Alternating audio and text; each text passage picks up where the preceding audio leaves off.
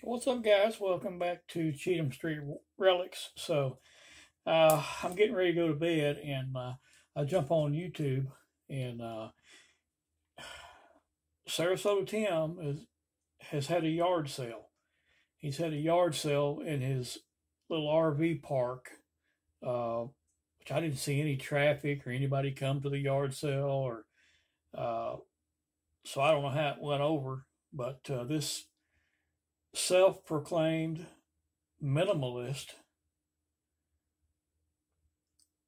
sure has a lot of stuff that he doesn't use. He said the tent. He said he had a tent that he never used.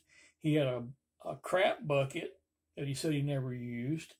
Now, my understanding of minimalism and being a minimalist is you you have just what you need. You don't have a bunch of extra stuff that you don't need. He had a tote box full of clothes, uh, just all kinds of crap that a minimalist just wouldn't have. It's ridiculous. And speaking of crap, in the middle of the video, he goes off on a story about how years ago or in the past, sometime, he actually had shit and fell back in it, and then had to go down to a creek or a stream or something and clean himself up. Unbelievable.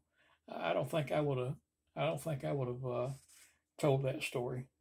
But anyway, guys, I thought it was hilarious all the way around. There ought to be some good. There ought to be some good parody videos coming from that one. All right, guys, we'll catch you on the next one.